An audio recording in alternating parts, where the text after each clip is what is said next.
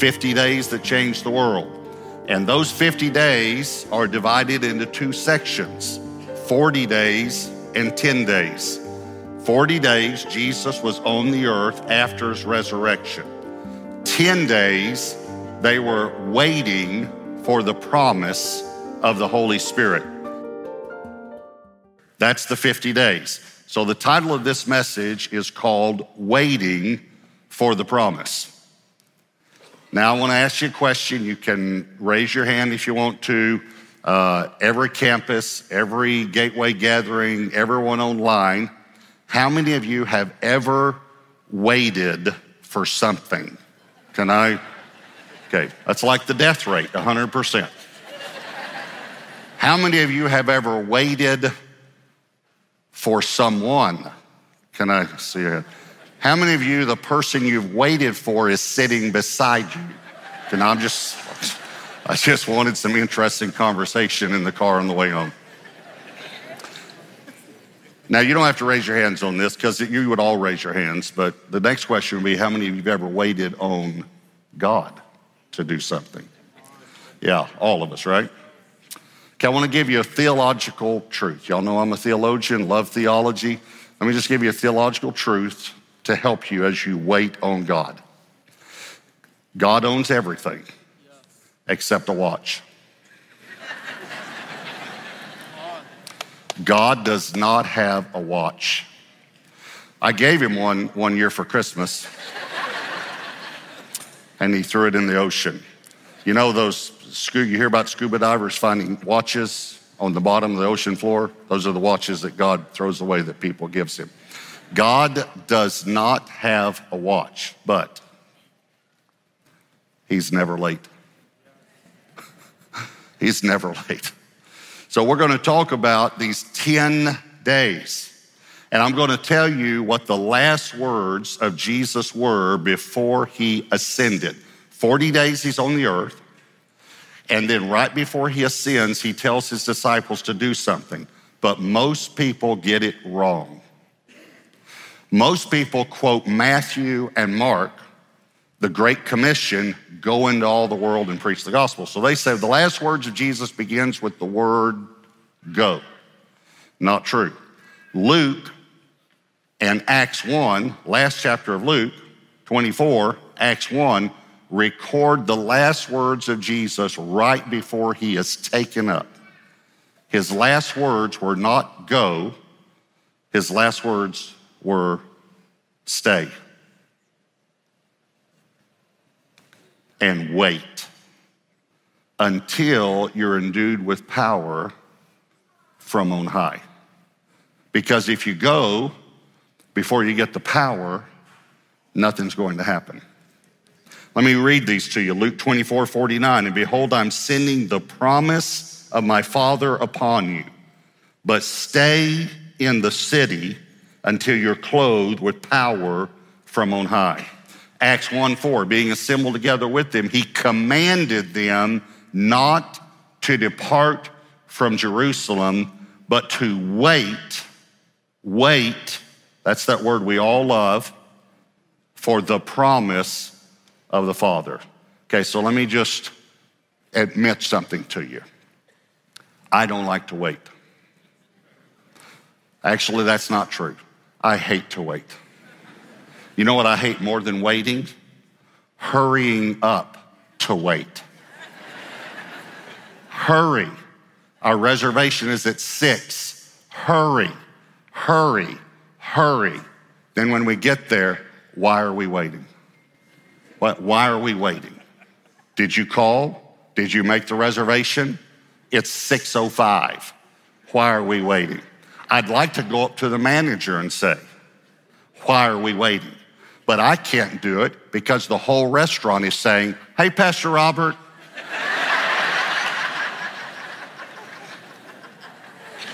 I'm full of the joy of the Lord right now.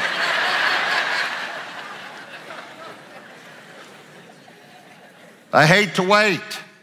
Anyone feel that way? But we all wait. So I'm going to answer the question in this message of why does God make us wait? Why couldn't Jesus have stayed 50 days?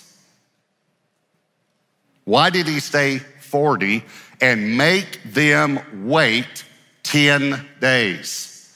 I'm also going to answer a couple other questions that you might not have ever even thought about. Where did they wait? And how did they wait? In other words, if you're waiting on a promise from God, where should you wait? And how should you wait? And then we're going to talk about why do you wait. So here's point number one. Where did they wait? Now, don't answer it because you'll get it partially right. You'll get it partially right. I asked a few people this question this week. They got it partially right. Where did they wait? They all said the upper room. That's partially right. By the way, the upper room was not the same room they had the Last Supper in.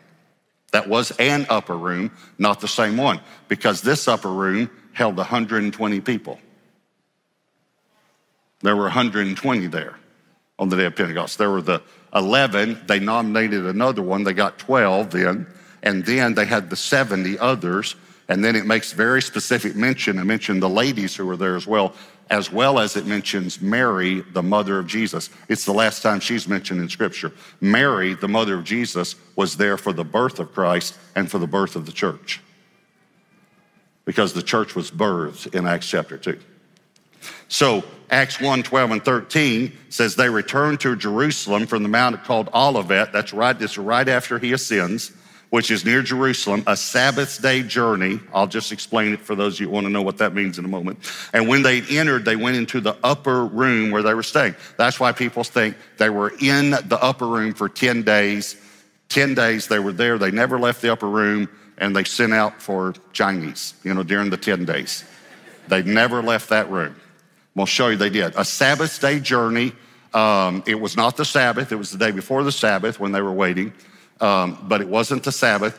And when they went into the upper room, a Sabbath day journey simply means about 3/4 of a mile, but they didn't say it that way.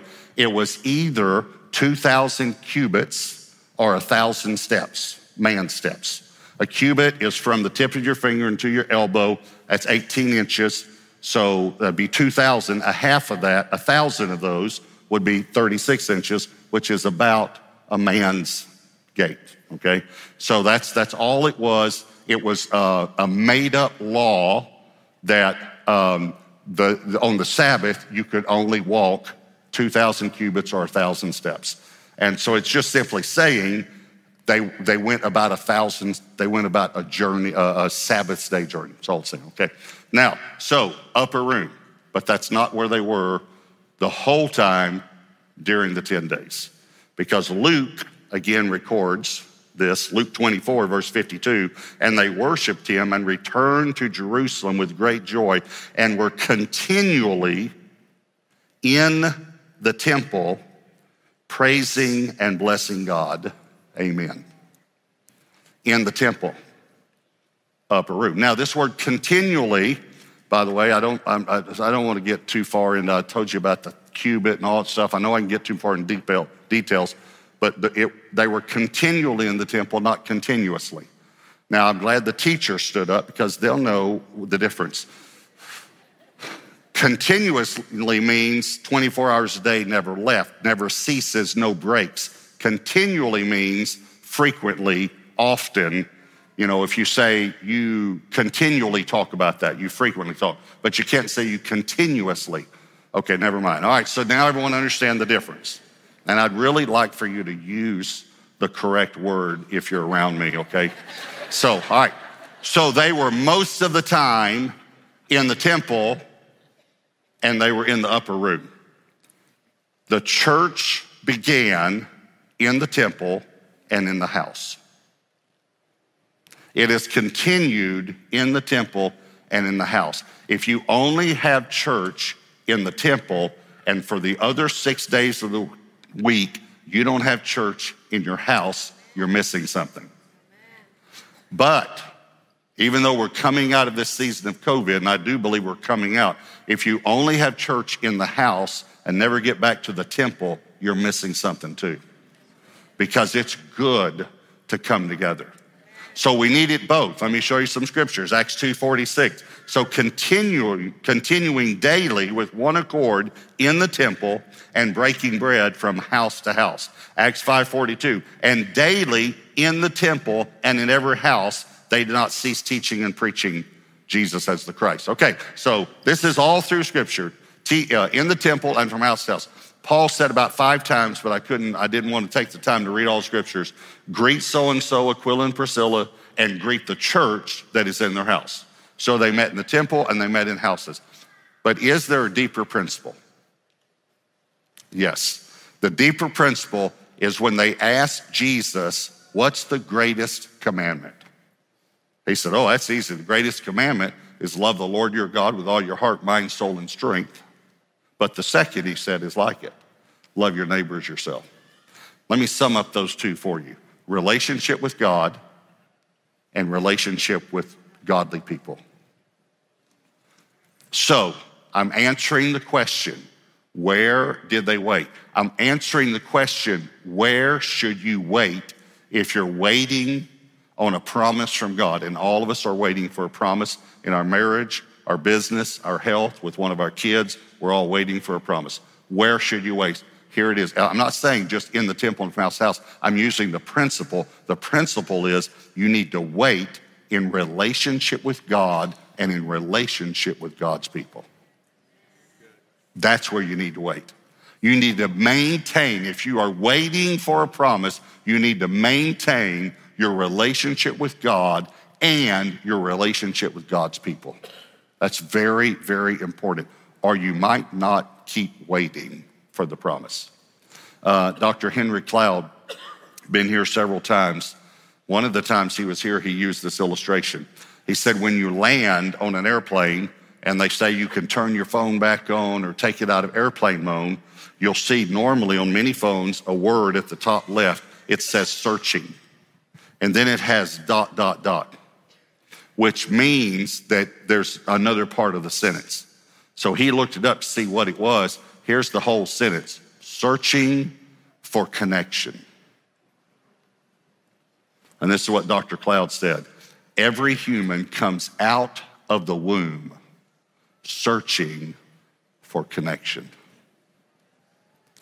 There is something in you that God wired. You are searching for connection with God and with people. Jesus said, on these 2 commandments hang the whole law and prophets. I've already told you what that meant. That's the Bible. The first 5 books and then the major and minor prophets. Here's what he's saying. On these 2 things, you want to sum up the whole Bible? Have a relationship with God and have a relationship with God's people. So where do you wait? You wait in relationship with God and God's people. So here's number 2. How do you wait? How did they wait? Acts 1:14. These all continued with one accord in prayer and supplication. Now let me just let you know what prayer means to ask. Supplication means to intensely ask. To ask fervently. To ask passionately. The effectual, fervent prayer of a righteous person avails much. Okay, so that's what supplication means. But I want you to understand, prayer is a huge part of the church. And it's not this, I have to do it, I need to pray. It's communicating with God, presenting your petitions, talking to Him. And when you talk to Him, you can release the burden that's on you. And if you don't pray, you will still have the burden. And you will continue to carry the burden until you give it to Him. Prayer is how you transfer a burden to Him. But I want you to notice how prayer continued through the New Testament, through the book, just the book of Acts. And I didn't do all of them because I didn't have time. I got just enough for one screen, okay? So I'm not even gonna say the verses, just the chapters, just so you'll see. Watch this. Acts 7, Stephen prayed as he was being stoned. Acts 8, Peter prayed for the Samaritans to receive the Holy Spirit. Acts 9, Saul of Tarsus prayed after his conversion. Acts 9 again, Peter prayed before he raised Dorcas from the dead. Acts 10, Cornelius prayed that God would show him how to be saved. Acts 10 later on, Peter was praying and God told him to answer Cornelius' prayer. Acts 12, the believers prayed for Peter when he was in prison, and we know the gate opened. Acts 13, they fasted and prayed before sending out Barnabas and Saul. Acts 16, they were praying and God opened Lydia's heart. She was a very prominent person in the city, and it opened the door for the gospel. Later in Acts 16, on the way to prayer, Paul cast the demon out of a girl, which also opened the way to the gospel. Later in Acts 16, Paul and Silas are in prison, and they were praying, and God opened the prison doors. Acts 20 and 21, Paul prayed for his friends before leaving them. Acts 27, during a storm, Paul prayed for God's blessing. And then Acts 28, the last chapter of Acts, after the storm, he prayed that God would heal a sick man. Prayer was a major part of the New Testament church. The farther we get from prayer, the farther we get from receiving the promise of the Holy Spirit. And when I say receiving the promise of the Holy Spirit, let me just say, it's almost like it's like a one-time thing. Yes, we receive Jesus as our initial Savior, but there is a continual receiving Jesus every day as Lord, not for salvation, but for whatever we're going through right then. There is an initial receiving the Holy Spirit, but there is a continual receiving the Holy Spirit in every situation we're going through in life. But it comes through prayer. Watch this. You want to see how the Holy Spirit comes through prayer?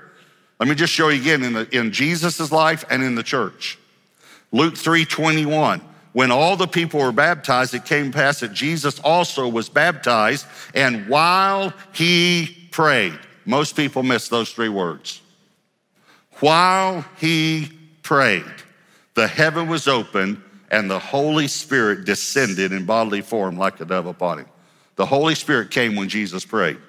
Acts 4:31, and when they had prayed, the place where they were assembled together was shaken, and they were filled with the Holy Spirit, and they spoke the word of God with boldness. The Holy Spirit comes when we pray. And I know you're thinking, but I have the Holy Spirit. Yes, you do. But you need the Holy Spirit right now in some situation you can think of. And he is waiting to intervene in that situation. He's waiting for you to pray. It's all through Scripture that heaven is waiting for one person on earth to agree with heaven so that heaven can rend the heavens and the Lord can step down. They're waiting. God's waiting on us. We have three grown children. I still don't quite figure out how to say that because they're not children. They're grown adults, but they were born to us. So we have 2 sons and a daughter who are grown and married. Okay. So Josh, James, Elaine. Josh was born. We were not using any birth control, and we just didn't feel led to for us. We were ready to have children, and Josh was born. And so 2 years after he was born, I was praying, and I thought we would have a daughter next. And I was praying for a daughter. And we turned the lights out, Debbie and I, we prayed. We do this nearly every night. We turn the lights out and we pray. And so we prayed, and after we prayed, the Holy Spirit said to me, 1 year from today, you will have a son. You're to name him James Robert Morris. James after James Robinson, and Robert after you. And his ministry will surpass both of your ministries put together. So then, and by the way, the Lord said, and the enemy will try to take his life, but I'll save him.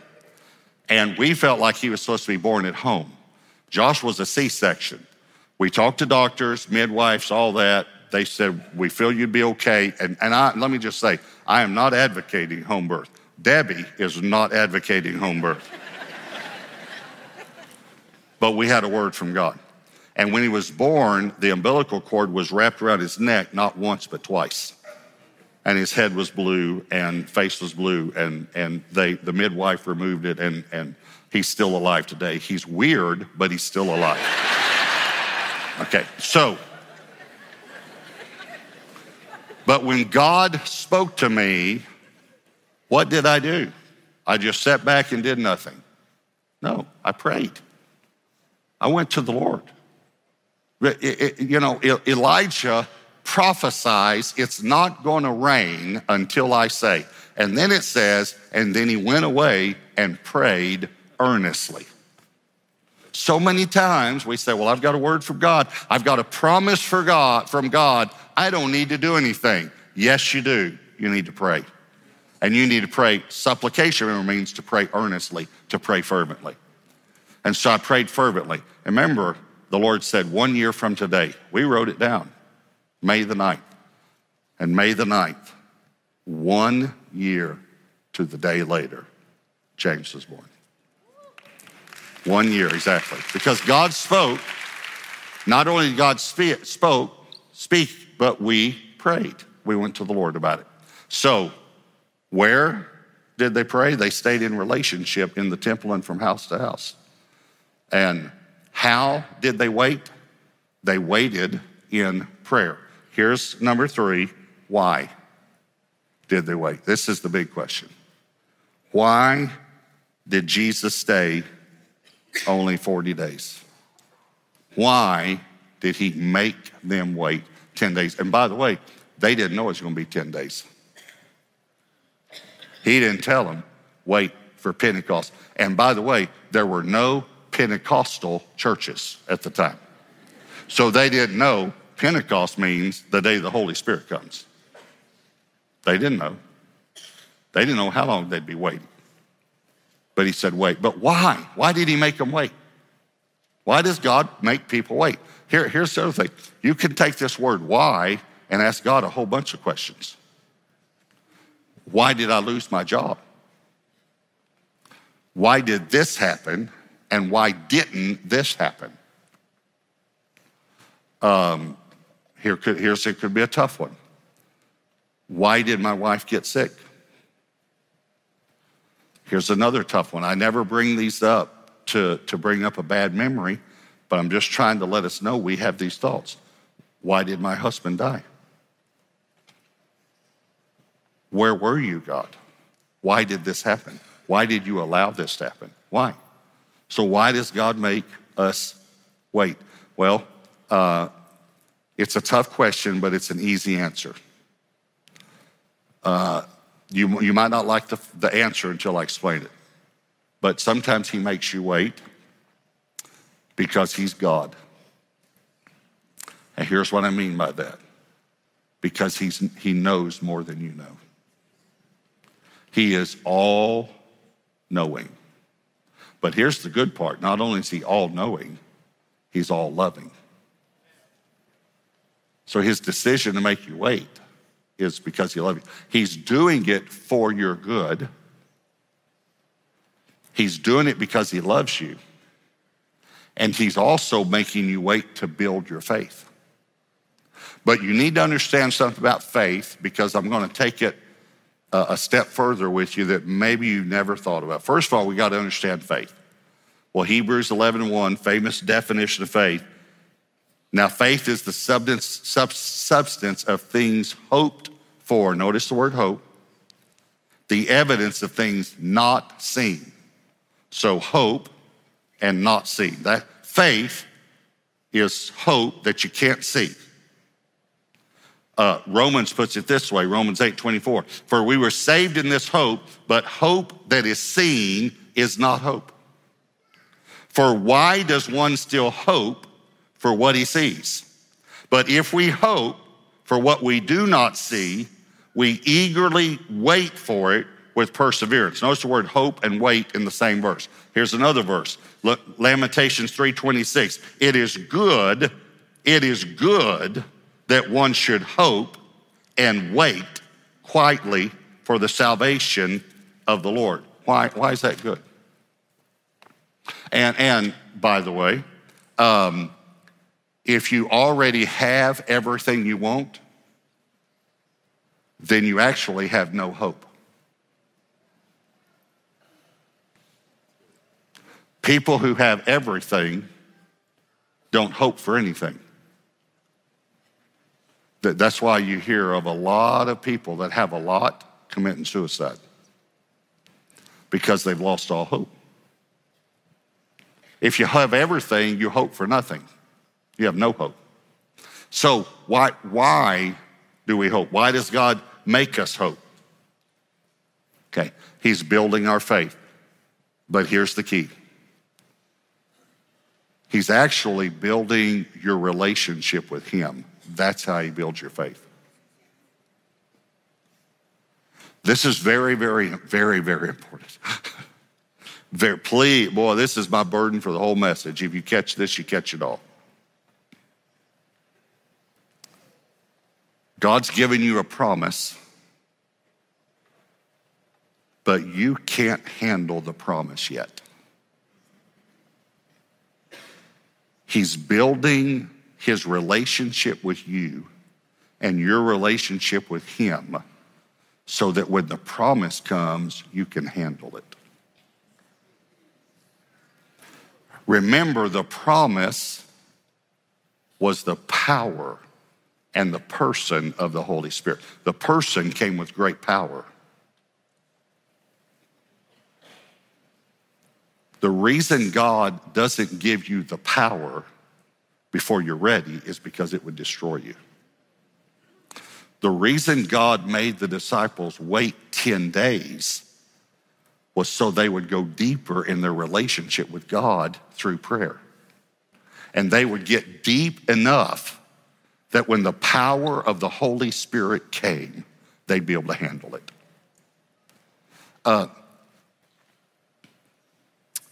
Abraham and Sarah. God made them wait 25 years for the promise. You wanna know why? I got two reasons, but first one is this. They wouldn't have been able to handle the promise until they waited 25 years. And we know that because 11 years into it, Sarah gives her maid to Abraham to sleep with her maid to try to accomplish the promise on their own. And Abraham agrees. They are not ready to handle the promise. See, I want you to catch this. When we say God's building your faith, we even say that all the time. We say things like, God's building my faith. He's building my faith. Let me say it a different way. He's building your relationship with him. He's putting a depth in your life so that when the promise comes, you have enough faith in him, you can handle the promise. You won't fail because of the promise. And let's just say it's a business thing where God's going to bless you financially one day, but if he gives you the financial blessing before you're mature enough to handle it, it will ruin you. He knows that. So he's making you wait. Now, here's the question. If he wasn't going to give the promise to Abraham and Sarah for 25 years, here's a question, good question. Why did he tell them 25 years before? It seems a little mean to me. I mean, God, if you're not going to give us this child for 25 more years, tell us in 24. And God's thinking, no, it's going to take you 25 years of knowing and waiting and hoping to have enough maturity to handle this. So that's one reason God waits. The second reason is because even though he doesn't own a watch, his timing is always perfect. So Abraham and Sarah's child was named Isaac, right? One day, Abraham sends his servant to his brother's household to find a wife for his son Isaac. On the exact day that he sends his servant, on the exact day, his servant gets to a well and Rebekah comes to the well on that day. If Rebekah had come to the well, if Isaac had been born 25 years before, Rebekah probably was not even born. I want y'all to catch this. God knows. He's got it planned out. He's got your steps planned. He's got every day of your life already planned for perfection for you. It's perfection. I know people who, I know a specific couple, 12 years they tried to conceive. 12 years. Then they conceived. And when they came to me and they asked me to pray for them, and when I was praying, I got this word. I said, if your son had been, you're gonna have a son, and if your son had been born 12 years ago, he would never meet his wife. Now this was like 35 years when I prayed for him. Did you know just a few years ago, they came to me and introduced me to their son's wife? And he met her his freshman year in college. They were both freshmen. If he'd have been born 12 years earlier, he'd have missed her.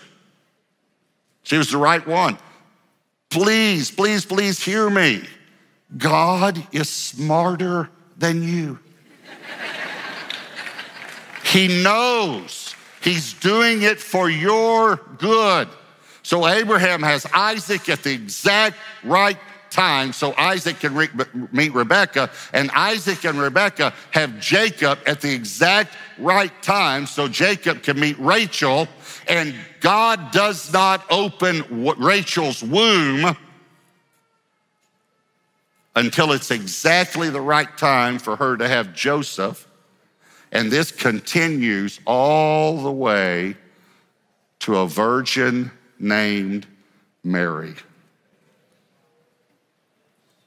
And here's the good news. It's still continuing to this day. With your children and your grandchildren, God is determining the days of their lives. God's doing it. It's perfect. And God had Mary born at a certain time, so the angel could come to her at a certain time. Scholars believe between the ages of 13 and 16. She was very young. So that Jesus could be born on a certain day, so he could begin his ministry at 30, and so at 33, he could die on Passover, so that 50 days later, the Holy Spirit could come on Pentecost, on the exact day. And it started with Abraham and Sarah having to wait 25 years for the promise. I know you're waiting for a promise, but where you need to wait is in relationship with God and relationship with his people. How you need to wait is in prayer. And why you need to pray is because God's doing it for your good. Let me tell you one more story.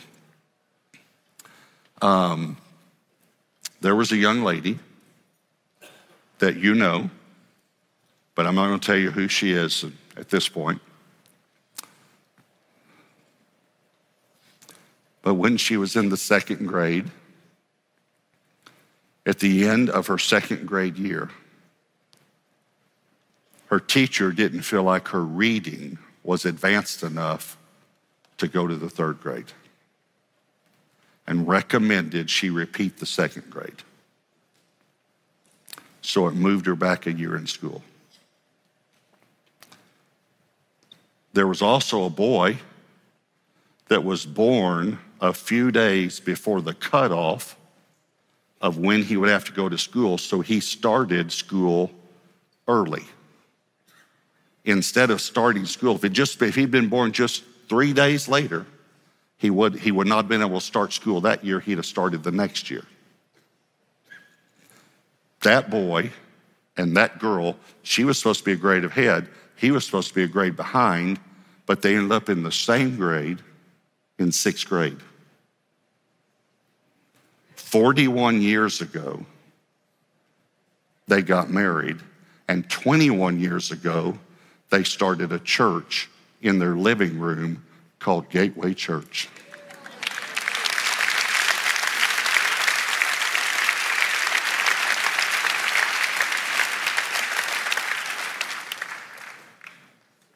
God was working it all out.